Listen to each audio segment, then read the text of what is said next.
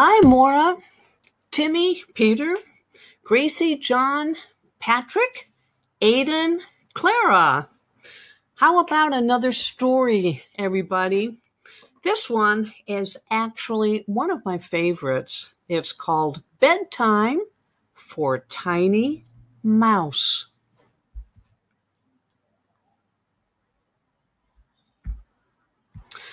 Tiny Mouse couldn't sleep. He curled and twirled, flipped and flopped. He snuggled and huggled, but he was still wide awake. So he climbed out of bed and scampered off to the living room. "Mommy Mouse," he sighed, "I can't sleep a wink. My head's full of fizz, and my eyes won't stay shut." "Try counting sheep," said Mommy Mouse. "That will put you to sleep." Tiny Mouse scurried back to his bedroom and began counting sheep in his head. At first, the sheep jumped nicely, but then they started doing cartwheels, star jumps, and ridiculous roly-polies. Tiny Mouse couldn't keep up. So he climbed out of bed and padded off to the kitchen. "Daddy Mouse," he sighed, "I can't sleep a wink. My feet are full of fireworks, and my knees won't behave." "Try drinking this cup of warm milk," said Daddy Mouse. "That will put you right to sleep." Tiny Mouse trotted back to his bedroom and sipped his milk. He soon began to feel drowsy. But then a drop of milk dribbled down his nose. He sneezed so hard he fell right out of bed. So he hopped off to see his big brother Milo. "Milo," he shouted, "I can't sleep a wink. My tail is twitchy and my ears are excited." Milo was listening to his favorite loud music. "Try dancing around your room to tire yourself out," said Milo. "That will put you to sleep." Tiny Mouse hurried back to his bedroom and started dancing. Round and round he went, jigging faster and faster. He tried ballet. He tried hip-hop. He even did the Highland fling. But nothing tired him out. He was more awake than ever. So he skipped to the front porch. "Grandma Mouse," he sighed, "I can't sleep." "Is your head full of fizz?" asked Grandma Mouse. "Yes," sighed Tiny Mouse.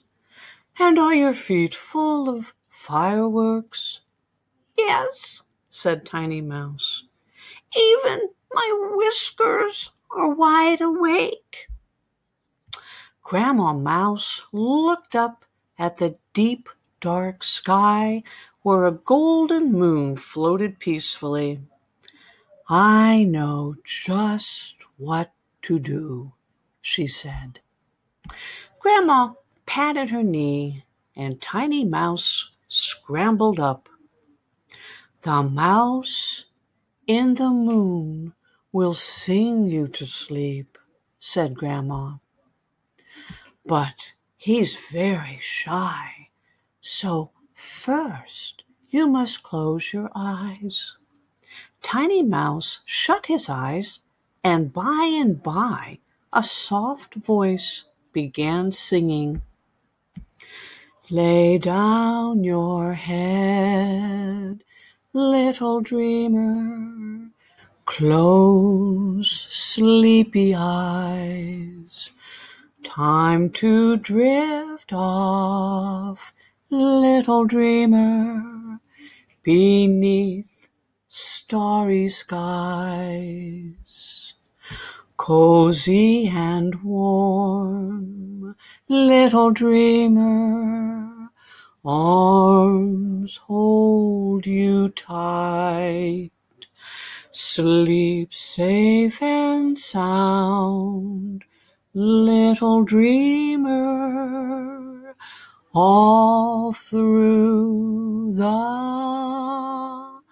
night." Tiny Mouse felt very sleepy. The fireworks in his feet flew away, and the fizz fizzled out of his head. His frisky whiskers drooped, and his knees settled down at last. Grandma Mouse carefully carried him indoors and tucked him in bed. Tiny Mouse curled and twirled, flipped and flopped, snuggled and huggled, and finally fell asleep. "Good night, little dreamer," whispered Grandma Mouse. "Sleep tight."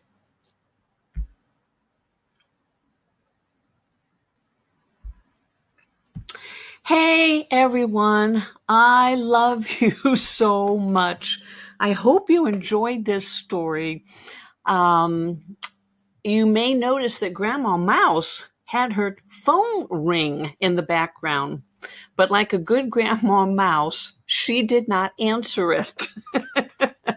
So no cell phones when I'm reading a story to all of you.